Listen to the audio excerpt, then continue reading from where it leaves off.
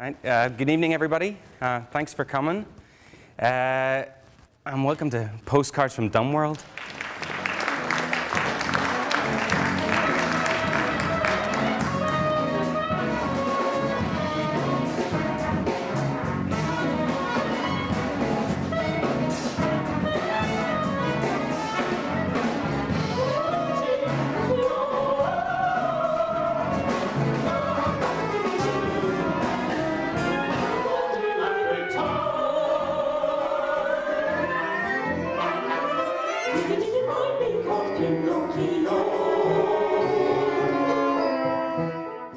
What exactly are you doing?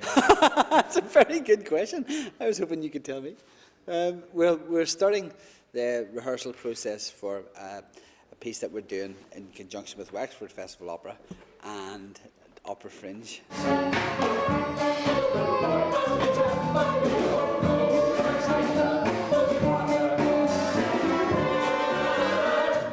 Well, my name's John McElduff. I've been writing the words of the show with Brian, and I'll be directing the show whenever, at every stage as we go on up towards the premiere performance in Wexford. DUMBWORLD the opera is a, how do you explain it? It's a collection of little stories. It's a world, it's a feeling, it's a colour, you know, it's, the opera doesn't have one single narrative leading it through. It's a number of different little stories, and it's very much the extension of what Brian's already doing with his ensemble, working on the kind of freedom and improvisation that they've been doing for years and years, and taking new little stories that create this little world that is DUMBWORLD.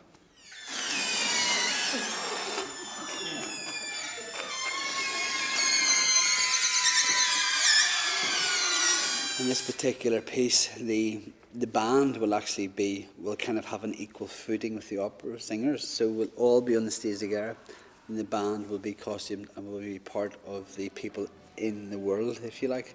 And actually, the content of the piece is very close to my heart, and it's the thing we've been sort of thinking about and writing about. You know, not actually writing music, but writing words about. You know, for a long time.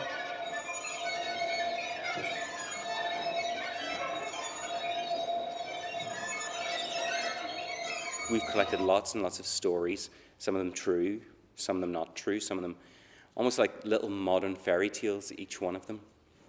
Peter loved Lily because she had a smell.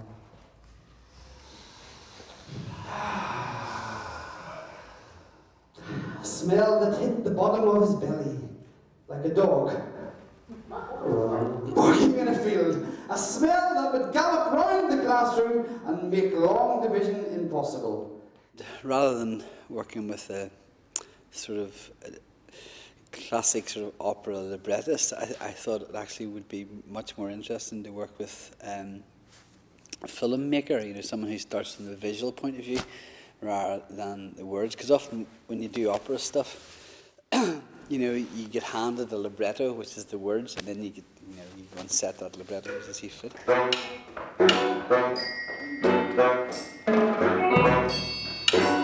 We did a DVD that was called The Mysterious Art of Dancing, which was 7 or 8 pieces of Brian's music that I made films for. And that was a great process. I mean, it was a long process because there were a lot of films to be made, and in many ways that was the kind of beginning of us thinking about creating this show that would be DUMBWORLD.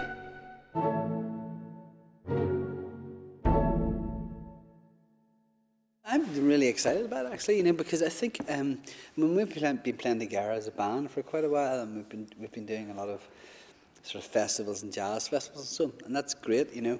And the band always kind of moved into quite a lot of theatre sort of stuff as part of our kind of music performance. So it feels to me it's the next logical step. I don't think we could actually have continued really just as a band. You know, I think we now need to kind of make this sort of you know, sort of step over into the world that is a full-on theatre production.